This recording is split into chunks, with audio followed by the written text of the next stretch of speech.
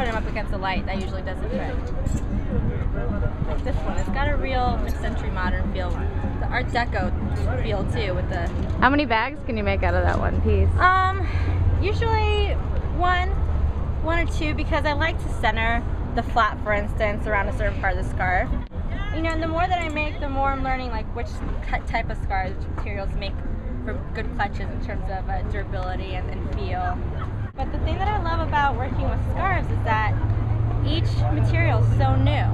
I don't get bored with it. You know, I have a lot of fun, you know, creating stories and whatnot with if I find scarves that are the same color palette or different patterns or themes or eras.